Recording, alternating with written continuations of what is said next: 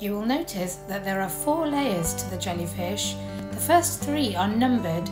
Number 1 is the base. You will need the glue and you will need the glue applicators for this particular build.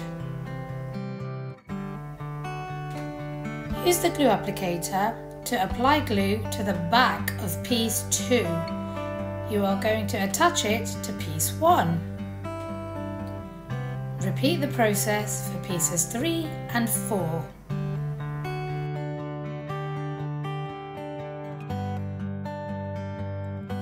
Next, apply glue to the little sea creatures and the bubbles.